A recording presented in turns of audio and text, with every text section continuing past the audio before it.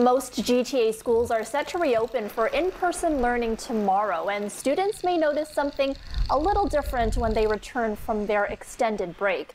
Ontario's education minister confirms that COVID-19 vaccination clinics will be set up inside select schools.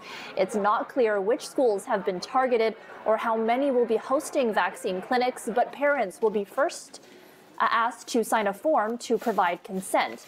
About 50% of kids between the ages of 5 and 11 have received at least one dose. The numbers are much higher for older students. More than 86% of those ages 12 to 17 have gotten at least one shot.